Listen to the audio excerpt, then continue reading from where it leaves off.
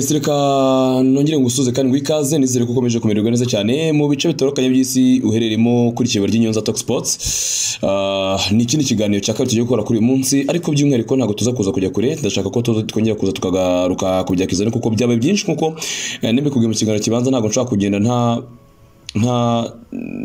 bitomo byose cyangwa ngo bisasanure byose, kandi nanone gufata ibeta 40-50 kugira nkubwire just case ya Cristiano uri bize mu bintu byawe, hari ibindi babikugize bize, ni ngo waramutse ubonye akanya wenda wakwiki ikiganiro cya mbere urabona kandi kanya ukaza ku iki kiganiro cya kabiri. So reka dukomeze rero ku munsi w'ejo hagiye amashusho hanze agaragaza uburyo Bruno Fernandez na Cristiano bahuriye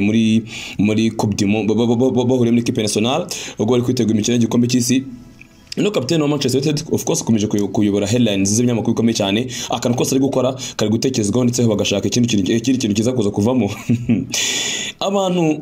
babonye amashusho agaragaza uburyo Bruno Fernandez na Cristiano baramukanyije. Yarinje of course muri dressing room asuza mugenzi we wicaye, Cristiano ahagaze, Cristiano atega akaboko ngo amusuze, Bruno Fernandez atinda kumusuza ko ari gusuza mugenzi we wabanje, and then ahindukira arongera asuza Cristiano. Ariko the way uburyo Cristiano yarebaga uburyo Cristiano yarebaga Bruno Fernandez byasaga naho hari message iri gutambuka, so kubabeshya muze kuza, kuko Fernandez ukukije wanarije n'amafoto yagize isoni zo kumurira mu maso. Uze kuyaneza n'amafoto ndibize kuza kwebereka yose, muze kuza kuyareba. Cristiano ukuntu video yagendaga, the guy yarinje yitwa Bruno Fernandez asuza umuntu ari wicaye hasi, noneho Cristiano ahagaze ameze ikiganza, none Bruno abanza gusuza hasi kugira ngo aze ahindukire asuze Cristiano. Ariko uburyo Cristiano yamurebaga byasaga naho hari message biri gutanga, sibyo? Warayize n'amafoto ndi kukwereka ngaha uyarebe neza. Bruno Fernandez sinzi muri kubibona ko Bruno Fernandez ntago ashaka kora Cristiano mu maso, mbese yamusuje ko nagaye kumena mu maso, arasa n'uri kureba nko mu gituza cye cyangwa se nko mu gituza cya Cristiano. Niyo Bruno Fernandez ahanze amaso, mu gihe Cristiano we ari kureba mu mboni zande za Bruno Fernandez. So noneho Cristiano atibona ko Bruno Fernandez amusuhuje atamureba mu maso, afite message yo gutanga. Mukangiye kuko ibitekerezo by'abantu bakoze cyane kutanga nka comments batanze kuri no message cyangwa se in body language twabanye manga. Gusa mu nyuma biragaragara ko witwa Bruno Fernandez amaze gusa n'utambutse, urumva amaze gutambukanya, amaze kumusuza gatambuka, birasa no hari ikintu Cristiano amubwiye cyangwa se yamubajije wenda ku buryo byabe ngombwa yuko mu gutambuka agenda akomeza ahindukira isura ye akongera akareba Cristiano ameze nk'ushaka kumusubiza cyangwa se nk'ushaka kumva icyo amubwiye wenda nko kumusubiza akamusubiza yigendera. So byasaga naho Bruno Fernandez gushekinga ikiganza na Cristiano ntago byagenze nko mu buryo bukwiriye, nk'abakinnyi bakinana hari message iremereye byasaga naho biri gutambutsa mu buryo bumwe cyangwa se ubundi. Ahangaha ndashaka kuza kubereka ibitekerezo by'abantu bagiye batanga uburyo bagiye babona bino bintu kugira ngo murebe ino message isobanuye namwe ubwanyu mukurikije n'amafoto maze kubereka ni inkuru maze kubabwira uburyo bigaragara, mumbwire icyo mutekereza. So uwa mbere yaravuze ngo Bruno Fernandez arasa naho ari kwishisha Cristiano, urumva ari kwishisha Cristiano muri dressing room. Undi arazavuga ngo ibi ngibi birasa n'ibitangaje, ati na shock ya Cristiano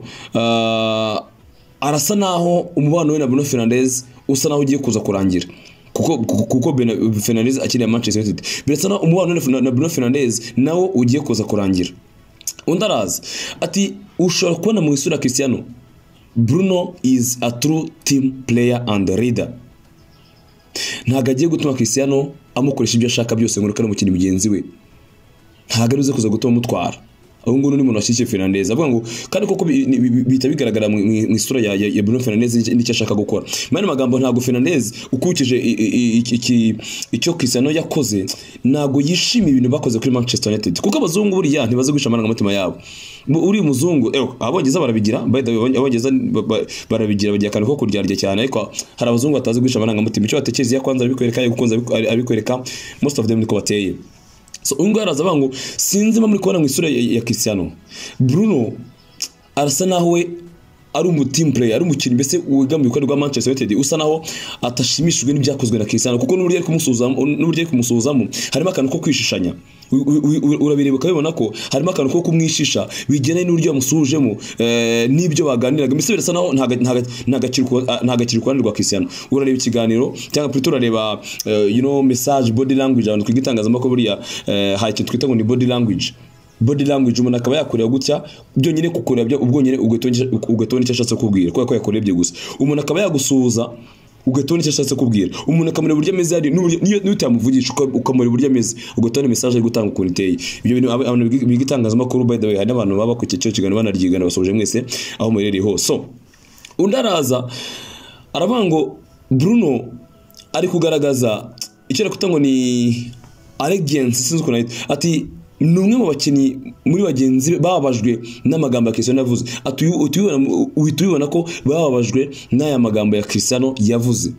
undi nawe aratubwira ngo biragaragara ko Fernandez afitanye ikibazo n'amagambo ya Cristiano kuko ntagashimishijwe ni situation ati biragaragara ko witwa Diego Dalo na Bruno Fernandez bose bazamenye ukuri kwitwa muri situation bari kumwe n'uyu mugabo kubakenera of course muri equipe ya Manchester United ariko ngo bakwiriye kumenya uko bazitwara muri situation kugira ngo bamenye ko baza kuza gutwara kubana na Ronaldo ntibabane nabi noneho byagera no muri Manchester United ntibabane na Manchester United kuko nayo itamenye neza na kapiteni w'ikipe y'igihugu yabo ya Portugal so kora ahangaha umuntu yibaza ikibazo niba bitari buze kuza kugira ingaruka ku musaruro w'ikipe y'igihugu ya Portugal mu mikino y'igikombe cy'isi ese Bruno Fernandes azemera gukora Cristiano nkuko bagenzi bazemera kubikora ese Diego Dalo azakorera Cristiano nkuko bagenzi be babikora kuko biragaragara ko Cristiano ikindi gikombe cy'isi agiye kukifashisha mu buryo bwo kuboostinga mu buryo bwo gukora cyane mu buryo bwo kugaragaza ko ikintu yashobora mu buryo bwo kugaragaza ko hari icyo yimwe muri Manchester United ashaka ko yabonera handi ese birashoboka byose icyo kintu tugomba kugitegereza tukareba ese aho ntibyagira ingaruka kuri Portugal yose nyirizina bikaba byatuma wenda abakinnyi bamwe na bamwe batifashishwa mu kintu gikombe cy'isi kuko atumvikana Cristiano ubwo ngo ndashaka kuvuga nyine bano bakinnyi ba Manchester United aho umutoza w'ikipe y'igihugu ya Portugal azemera icyo kintu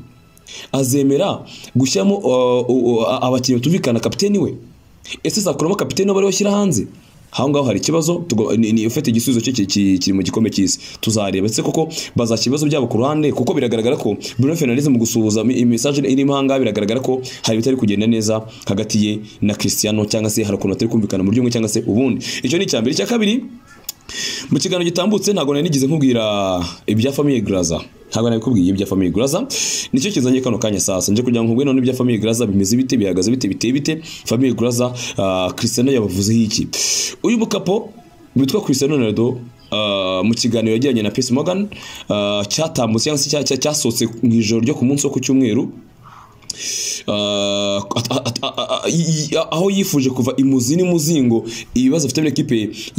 ya Manchester United agasa byose n'ubishyize hanze ku karubanda yagize nanatubwira kuri famille Glazers of course yagombaga kugira ikintu ayivugaho Cristiano ashyikira kwita ngo ni muri akocha cyane kwita ngo ni controversial kuri bano banyamerika bagize famille Glazers ijambo rya mbere risa no rya boostinze kurenza ndi yose naho yavuze ngo they don't care about the club barasa naho batitaye kuri equipe yabisobanuye abanga bari kuvuga nta bandi of course kino kiganiro mbibitse cyeza kuza gutambuka ku munsi we jo kwa gatatu no kwa kane kuri televiziyo yitwa ngo ni Talk TV Joel Glazers na Avram Glazers ntago bitaye kuri Manchester United nk'amagambo ya Cristiano Ronaldo aganira na Piers Morgan yavuze iki yatangiye avuga ngo the owners of the club aba owners of equipe banyire equipe the Glazers ntago bitaye kuri equipe atanga nashaka kuvuga professional sports ndashaka kuvuga kuri sport ya kinyamwuga gutunga Manchester United nk'ikipe y'umupira w'amaguru nka sport uburyo batunga nka sport ati nibaza ko urabyumva bati bafata Manchester United ati ni marketing club ni ikipe yo kwamamaza bati they will get its money from the marketing bo barashaka amafaranga avuye muri marketing Manchester yamamaje ati ko ni sport nago bitayeho they don't really care in the sports in my opinion ati ku ruhande rwanjye ati mbona ari abantu shakegoze Cristiano Imana izamuhumugisha ko yavuze n'iki kintu ahanga nizere ko mu mushyigikiye nizere kanga mwumva kabisa ariko by the way muze kuza kumbwira muri cyo kiganiro are you team Ronaldo cyangwa uri team Manchester United ushigikiye ne muri zino mpande zombi zisa n'izihanganye muri kano kanya so anga ariko aratubwira ati mu byukuri ati ntago famille Glazers bitaye kuri sport muri Manchester United bo bari kureba ubucuruzi kuko of course ikipe iracuruza akenshi cyo kitunze no kwamamaza ati bari kureba ubucuruzi bukorwa na Manchester United nicyo kintu bahaye imbaraga kurenza ibindi byose umunyamakuru Piers Morgan niwe yasabaza ati se waba wigeze uvugana nabo yakoresheje ijambo ngo never nk'ibyabayeho habe na gato ntabwo nigeze mvugana nabo so yavuze ngo birashoboka cyane ako turacyari inyuma y'amakipe nka Man City n'ikipe Liverpool zimaze kuzamuka cyane mu magambo yavuze ngo hari ibintu bisa naho biri imbere muri equipe hari bisa naho biri imbere muri equipe bidafasha Manchester United kugira ku rwego rwa Liverpool Man City n'ikipe ya Arsenal nk'urugero yavuye ati nk'urugero Arsenal for example nk'iri kujya kano kanya atari biri complicated biragoye kandi biranakomeye and it's difficult kandi biragoye ati birakomeye ku ruhande rwanjye it will be hard for Manchester United to be on the top of the game in the next 2 or 3 years n'amagambo Cristiano mu byumve we guys uyu muntu uri kuvuga mu byibuke ni umuntu umaze imyaka irenga 21 muri uyu mwuga wo gukina umupira w'amaguru kuri elite akina amakipe y'abakapo yakiniye Manchester y'abakapo itari nk'ingi tubone kujaraja muri ibi yakiniye Real Madrid abo mukinyi w'amateka muri Real Madrid by'igihe kirekire mbese ni umuntu kumva ko yakubwiye kino kintu wagiha agace kuko abaye amakipe akomeye abamara umuntu ukomeye ni n'umuntu w'amprise w'umunyabwenge icyo kiri mu cyumve kandi mukiteho mumenye neza uburyo Cristiano mu kuvuga bino bintu hariho message iremere cyane yavuze ngo biragoye ko ino Manchester ku ruhande rwanjye nkurikije uko mbibona biragoye ko ishobora kuba yajya ku gasogero k'umupira mu myaka 2 cyangwa 3 imbere so nk'umuntu rero bizi ko atazaguma ngo muri myaka yose gufata icyemezo cyahazaza he biroroshye ari mpamvu akomeze gupushinga gute we abirebesheje ijisho rye ni ukuvuga ngo icyo tugomba kureba ni kimwe ese koko birashoboka ko Cristiano ibyo yavuze ari ukuri mu myaka 2 imbere uyu munsi turi 2022 birashoboka ko Manchester muri 2024 iza bitajya ku gasongero k'umupira birashoboka so tubona tani hagibye ari gukora kano kanya ibyo ubwabyo n'indi nyingo twakanaliza tukareba birashoboka ko Manchester itagera ku rwo rwego birashoboka ko muri 2024 isatira 2025 Manchester yaba itari kuri level ya za Man City yaba itari kuri level yo kuzigatwara za Champions League na za Championnat bigaragara ko ugiye kuba ngo amakipe atanu hagaze neza muri uyu mwaka Manchester irimo kuko reka dufate nk'urugero rutoya rworoheje cyane utugiye gufata nk'amakipe atanu asa naho ari kane afite performance nziza cyane currently ku mugane burayi tujye kuvuga amakipe atanu reka nimagine wenda ntago nahoza namwe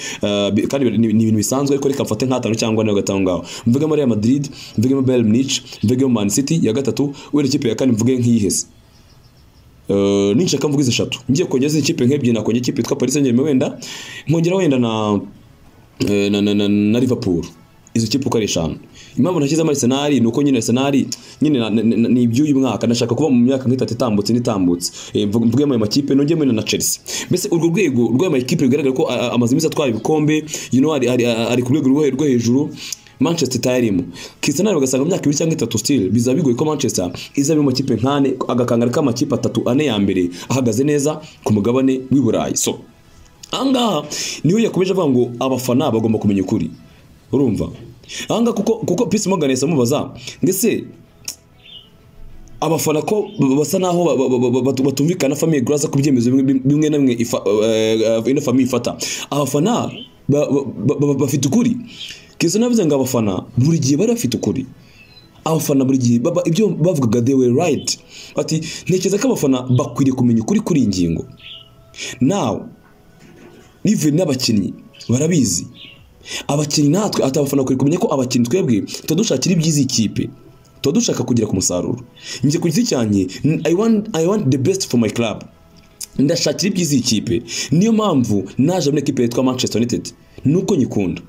yibisubiyemo ati nuko nkunda ikipe yitwa Manchester United niyo mpamvu naje muri iyi equipe atariko mu byibuke ati abayobozi famille Glazers ntago bitaye ku byo Manchester United irimo ufite ntago bitaye kuri sporting project ni ryo navuga ryiza risobanura neza cyane ntago ubuyobozi bwa Manchester bwitaye kuri sporting project ikintu bitayeho ni marketing project ya Manchester United iteye ite, ni Cristiano uvuza aya magambo aremereye muri ubu buryo. Hanyuma muri aka kanya noneho reka hari ingingo nshaka gusa naho twitsaho cyane kuri kino kibazo cya Manchester United, tukiganiraho muri usa n'ubwimbitse of course, kuko tugomba kukivimuza icyo kintu umuntu ukurikirana channel yacu ya YouTube yitwa BARYINYONZA Talk Sports abagomba kuronka ufite details zose. Ntabwo njya nzangaha nasanze buri wese yagenda agasoma ibinyamakuru akabona amatite akagira gute, ariko iyo twinjiye mu mizi tugacukumbura of course tukaza tukaganira kuri buri kantu kose, nibura ujyana package ihagije kandi ifatika. So hari ikintu nshaka tuganiraho cya mbere, kuki Cristiano yavuze ibi bintu, icyo ni cya mbere. Cya kabiri, kuki cyangwa se Cristiano yaba azongera gukina na Manchester United, icyo ni cya kabiri. Icya gatatu nshaka tuganiraho, niki kibuze kuza gukurikira of course nyuma y'ibi ngibi, tuza kuza kubirebaho arasabwa iki. Icya kane ni izihe ngingo zigaragaza ko umutoza twa Erik ten Hag yubahutse Cristiano Ronaldo. Imana ifashe imiteze kuza kudukundira, nitadukundira ndahanganda wanyu ndaza kuza kubiganiraho, tureke ikiza kuza gukurikiraho, ikiza kuza gukorwa ko nibazo ingingo tuziganireho. Ikindi cya gatanu ko beretsa nari byinshi, ubundi byagenze bite muri pre-season, ibyo byiswe bitanu tubivi muzingo byagenze bite muri pre-season, ari kumva ni ingingo zisa naho zigenda zunganirana mu buryo cyangwa se ubundi. So Cristiano agana na Piers Morgan akivi muzingo akagira ibintu byinshi amubwira. Timing yabyo kwanza, timing yabyo yatumye ibinyamakuru birekera kuvuga no kwandika Alejandro Garnacho ku nsinzi ya Ikipe twa Manchester United imbere Ikipe ya Fulham ku gitego kuri kimwe. Twese twarabibonye kuko byose birekera no mwanya 18 y'amavuko, usa naho bigaragara ko ashaka kuzaba future star muri Ikipe ya Manchester United in case hatagira ikimuzitira bigene n'ubuhanga leta n'ubushobozi afite. Ntago byatumye atagaragara, byatumye atonya kuvugwa cyane mu by'ukuri, ahubwo message ya Cristiano aba yitambuka cyane, no ayitambutsa ryari, ayitambutsa igihe Premier League ihagaze abantu bagiye mu gikombe cy'isi. Iyo ikintu cyitwa timing iri ku rwego rw'ejo kujya kano kanya. Afite abakinnyi bagenzi bari kumwe n'abo hariya witwa Bruno Fernandez witwa Diego Dalo, of course bazaba bari kumwe na muri Qatar n'abakorega bagenzi be, ariko batashimye ibyo Cristiano yakoze mu by'ukuri. Turabizi ko batabishimye. Iyi nkuru rero akaba ari ikomeje ku heading ibinyamakuru byinshi, niyo deba ku bafana hiryo no hino. Niyo mpamvu nanya hari nakwaje ngo se uri kuruhande rwa Ronaldo cyangwa uri kuruhande rwa Ikipe, jya muri comment uze kuza kumbwira uruhande uriho kujya kano kanya. So bigasa naho rero Ronaldo yashakaga uburyo bwiza cyane bwo gusohoka muri Ikipe ya Manchester United mu buryo bumwe cyangwa sonde, kuko sama itambutse uko atasohotse turabizi neza byose uko byagenze. Yumvaga ashaka gukina Champions League, ntabwo abonye ikipe nziza cyane yo kuba yajya mu gakine. Hanyuma kukwibaza niba Cristiano ashaka kuba yagaruka gukina Ikipe twa Manchester United. Manchester umukino ukurikira kwanza byamaze kujya agaragara murabimenye, ni match agomba gukina ya Carabao Cup ku itariki ya 20 kwezi kwa 12. Mwango azabe nyuma y'iminsi itatu gutyo, kuko igikombe cy'isi final iri 18 le 19 le 20 Manchester kine Carabao Cup Ikipe ya Burnley, nta mwanya wo kurukuhari. Niyo match bazakina mbere ko bakira ikipe cyase bakira ikipe ya Nottingham Forest bayakiriye mu rugo kuri Boxing Day, mu nyuma bakajya kwa Wolves. Umwaka wabo gasa nurangiye,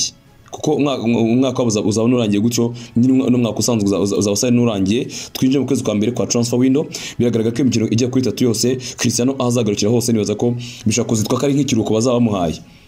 ntagaragara aho ngaho, sibyo? So amagambo yavuze yo turayibuka, ntago tubize kuza kwatenda twagiye tuyagarukaho. Gusa yavuze ko hari abantu basa n'abatamushaka muri Ikipe ya Manchester United, kandi tabaye n'umwaka gusa, ahubwo n'umwaka ushize byabaye, abantu babyibuka. Gusa ari ikintu kinini bivuze ku nshuro nyuma Eric gukina Manchester United. Murabyibuka ko n'insinzwi batsinzwemo n'ikipe ya Aston Villa 3-1 hari mu championnat ku itariki ya 6 ndibaza y'ukwezi kwa 11 hari ku munsi wo ku cyumweru. Umunsi rero nibuka neza kumaza amatariki ya 6 y'ukwezi kwa 11. Kuva icyo gihe match byiza ku Ronaldo ntabwo yagaragaye, bivuga ko yagize ikibazo cy'uburwayi. No kuri icyo kibazo cy'uburwayi mbabwire ikintu kimeze gute. No kuri iki kibazo cy'uburwayi ntabwo ari raporo yatanzwe n'abaganga bayihereza umutoza, nk'uko umutoza yavuze ejo amaze gukina match batsinda ikipe ya Fulham ibitego 2-1. Yavuze ngo nta raporo z'abaganga nahawe, Cristiano ku giti cye niwe nyibwire ko arwaye atameze neza. Ntiyagaragara muri match bakiniye na Aston Villa ya Carabao Cup, ntihanagaragara muri shampiyona match batsinze ikipe ya Fulham itegura kuri kimwe. Izo match zombi Cristiano atarahari Manchester yarazitsinze. Niyo wari yambaye brassard Ivira Park ubwo hatsindwa ibitego 3 kuri kimwe, ariko nta gihambaye yafashije ikipe kugira ngo barebe ko yagira gute yatsindura mukino ikaba yajya imbere ikaba yakomeza mu byukuri. Nta kintu special bigaragara numva rimwe twa Cristiano yafashije iri ekipe ya Manchester United kuri uwo mukino. So akaba rero birasa na Manchester igiye gushaka uburyo yagurisha Cristiano, niba n'imutanga igomba kumutanga. Ikigaragara cyo beraza kugorana kandi bize kuza kugaruka, nubwo nawe biribuze kuza gusa naho ari insinzi. Reka akagantu nkababwiye muri buno buryo. Hanyuma kugira ngo iki kiganiro kibashe kukugeraho neza cyane, byagizwe mu ruhare na Bismart Rwanda. Bismart Rwanda iduka ryiza cyane bari gufitiye imyambaro myiza cyane, abashaka imyambaro yo gukora na sport, amajezi meza cyane agizwe kabisa mayo makipe akomeye ku mugani burayi yakomeye yose kabisa. Ushaka jezi original apana zazo usanga bapapira n'iki byose za fake zango z'amafuti, ndakubwiza ukuri jya muri Bismart Rwanda. Bismart Rwanda sibyo byo nagufite ko ina makota ateye ubwoba y'amasirimu meza cyane, amakota ava muri za Turukiya, amakota ava mu Butaliyani, yayandi ujyana mu bukwe, yayandi ujyana mu nama, nono amashati agizweho amadebana kwakira kitu mu byukuri. Ndakubwiza ukuri korana na Bismart Rwanda ubundi bigufashimo bwese byose wakifuza. Ibaza umuntu kugira amakote, umuntu gufata akaguhereza jezi wifuza zose kari ku mafaranga make cyane. Mbabwiza ukuri Banyarwanda kazi mu mpuke kano kanya Bismart Rwanda mbahaye rinye y'ahantu wakuri inkweto nziza zigizwe zo kwambara ku makoti, amashati y'amusirimu. Nukuri kw'Imana umenye ko nicyo gisubizo cyonyine gihari cyatuma umuntu abasha kwambara akaberwa, yaba jezi nziza yaba n'amakoti yo gukodesha yo kugura, byose muri Bismart Rwanda. Bakora hehe? Bakuranga mu mujyi kuri munsi gato ya Centenary House. Ushaka kwinjira munsi ya Centenary House cyangwa kwinjira ku marembo arebana ni posta andi bacuruza amatelefoni, ubundi gahunda zikazagenda neza cyane muri Bismart Rwanda. Fata telefone hamagare 0781 46 48 92 cyangwa 0787 21 12 Bismart Rwanda bakwatsi. Cristiano wifuje gusohoka muri ikipe ya Manchester United bikanga, agakora uko ashoboye bikanga, akageraho yiyinze kuri Manchester United bikanga ko bize kuza kumurekura bigena n'inyungu za bya bintu yavuze haruguru. Kuko ibintu yavuze haruguru mu byibuka kandi bizirikane birimo message iremereye cyane. Avuga kuri famille Glazers. Iki kintu twadusanzwe tukiza, ariko niba umukinnyi nka Cristiano atoboye akakivuga akabango abafana mukwiriye kumenya kuri ko bijya mbere ndetse n'ibiri kuba. Sometimes natwe tukaba twaranaje twari tubizi tuvuga tuti Manchester ntago famille Glazers buri twe tubirebera hanze tujye ukuntu tubibona. Tuvuga tuti famille Glazers bafite ukuntu batita kuri sporting project, batita kuri projet iri sportif, ahubwo bakareba kuri marketing project nibiki bijya mu mifuka yabo, sibyo? So ibi bintu rero Cristiano yavuze birasa naho abafana bari kuza kumushyigikira kuri ingingo, ariko kundi ruhande na hafa famille Glazers kongera kureba, kuko of course niko bateye ibyo Cristiano yavuze byo n'ukuri niko bateye. Ahubwo umuntu ashaka kwibaza, nubwo brand yacu Cristiano ayanduje, aho wenda kumugumana byatuba turuze kongera gukomeza kwinjiza, kuko of course niko bateye Abanyamerika. Nta nijo mpamvu umupira nijo mpamvu imbere yabo, icyo bari n'amafaranga turabizi barabagabo ba famille Glazers ntago ari inkuru nshyashya. So cyo twibaza, Cristiano baraza kureba, nibaza kuza gushyira mu bitabo baraza kureba bivuga bati se nitumugumana niba hari akantu dukomeza kugira tumugumane, cyangwa yamaze kwangiza izina ryacu ibyiza nuko twamurekura. Ibyo baraza icyemezo baza kuza gufata kiraza kuba ki muri angle y'ubucuruzi kurenza angle y'inyungu za equipe mu kibuga, umusaruro mu kibuga. Naga iki kintu bari bize kuza kurebaho ku cyemezo iki cyose baza kuza gufata kuri Cristiano. Niba bashaka ko ofete ukugenda kwa Cristiano baraza kukureba muri angle yo kuvuga ngo turengere inyungu za equipe cyane cyane mu bijyanye in terms of money, making money is a business, cyangwa se turagumana Cristiano nibyo bize gukomeza kurengera inyungu zacu mu kubona amafaranga. Nibwo buryo Manchester, nibwo buryo famille Glazers babona mu Manchester, babonamo nka source nziza ibyara amafaranga kurenza equipe yo gutanga ibyishimo. Projet ubundi idakwiriye. Hari abagabo bagiye reka mvuga ngo bagiye baruma bahuhaho, bamwe namwe bagiye babivuga. Ndibuka amagambo y'umugabo twa Zlatan Ibrahimovic ubwo asokaga, ubwo yaramaze kuva muri equipe ya Manchester United, ariko yabivuze ryari, yabivuze hari gihe yigeze kuvuga kuri Pep, aravuga ngo Pep Guardiola ngo ntagajya akunda ko hari umuntu umujya hejuru, hari umuntu usa naho nyine amusumba ari umukinnyi. Aravuga ati ariko hari n'ahandi nabaye nabyo byagega kumera gutyo. ako ntiyerura ngo avuge. Gusa abasesenguza kubwira ko yavugaga Manchester United, yavugaga gute. Angaha ndashaka kubivuga ninjira ku mugabo witwa Sir Alex Ferguson icyo akora muri equipe ya Manchester United. Hari amakuru ntafitiye gihamya, ntahagazeho kano kanya ntarabasha gucukumira kuko logiquement ntago ndabyumva. Atubwira ngo witwa n'umusaza witwa Sir Alex Ferguson ngo ntago abashaka ko hari umuntu waza ngo akore ibiri hejuru y'ibyakoze, kuburyo izina ry'uwo muntu waza ryaza rigasumba ibyo Sir Alex Ferguson yakoze muri equipe ya Manchester United. Ibyo bintu birahari kandi biranavugwa, ndetse bavuga ko witwa Jose Mourinho yananijwe mbere na mbere n'uyu mugabo witwa Sir Alex Ferguson, kuko Mourinho akiza yashatse ko Ferguson amujya kure ngo ataza kuza gufata ibyemezo no influence equipe ye, arabyanga ntibyakona ko Ferguson ajya kure. Muribuka ko Ferguson ni muntu wazanye Cristiano agaruka muri Manchester United, yabigato no mu kiganiro no muri cyo kiganiro yajyanye na Piers Morgan. Ngira ngo bizabyiza, sinzi niba tuzafata umwanya tukaza tukagisobanura cyose ndacyarangiye kuko yakoze bitegeye ko 90 sinzi ko byadukundira, ariko nabyo bigarutse wenda tuza tuhereza uduce gutya yabigarutseho. So aravuga ati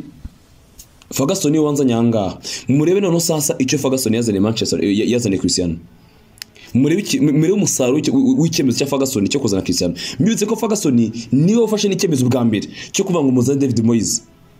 Murabyibuka ko reference ye n'ubusabe bwe David Moyes araza, yumvishe inkuru z'uko City igiye gutwara Cristiano abarakomanze, umvanimwe ahindura ibitekerezo araza. Ngibi ibyo umvanimwe witwa Sir Alex Ferguson yazanye Manchester United. Ngo nkubaza ikibazo Peter na Closing ngira ko murabizi sinkunda kuri iminota yanyu cyane kandi kona yagiye, ntago njye kubabwira birarangira byo biracyari byinshi kuko ingingo nabwo ikoresha mu bwiye 2 zonyine, ariko ko iminota yagiye sindenga hano. Haraho mugiye se nunagenda humura uraza kuza kugaruka anytime ubonye kanya umve ikindi kiganiro, nge ndabihereza rwose ntimuze kuza kurambirwa kuko sinshaka ko hari akantu gato kaza kuza kubacika kuri Cristiano pe uko kaba kameze kose. So uno musaza witwa Ferguson rero reka nkubaza akabazo mpitene na Closing uze kuza kukansubiza muri comment. Amaze kuri inkoni butoza muri equipe yitwa Manchester United muri 2013, imyaka ishize ari 9 hafi 10. Niki amaze kumarira Manchester United nyuma ye niki amaze kumarira Manchester United amaze kuyirekura kuko aracyarimo ahita Manchester ntago afite umwanya w'ubuyobozi, afite undi mwanya umeze nkaho nyine ameze nkaho ari umwe mu bayobozi wa Manchester United bafata ibyemezo mu bumwe cyangwa mu buryo bumwe cyangwa ubundi. Nsubiza icyo kibazo, waba ufana Manchester waba utayifana, nsubiza icyo kibazo. Niki amaze kumarira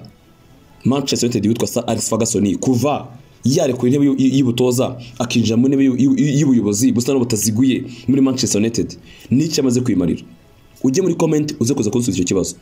So ngiye nanjye ndibuze kuza mu kiganiro gikurikira mfite ikintu nshaka kuza kukubwira cyane kugemezo ya Ferguson yagiye akora amaze kurikura intebe y'ubuyobozi bwa Manchester United. Nibyo abantu bagiye bamuvugaho, bamwe namwe bagiye babi Manchester, benshi bagiye bahanyura kabisa, kuva no kuri Louis van Gaal, kuva no kuri Van Gaal ukajya kuri Jose Mourinho, bano baziratani bafite ibintu bagiye bavuga ni byinshi bitandukanye, tuza kuza kubirebaho. Ikindi ubona ko ndaza kuza kwikuga mu kiganiro gikurikira kuko hari akantu katangiye kwibazwa hagati ya Cristiano na Ferguson kubyemeza kuko abanyamakuru batangiye kwitekereza bino bintu Cristiano ari kuvuga Ferguson yababizi.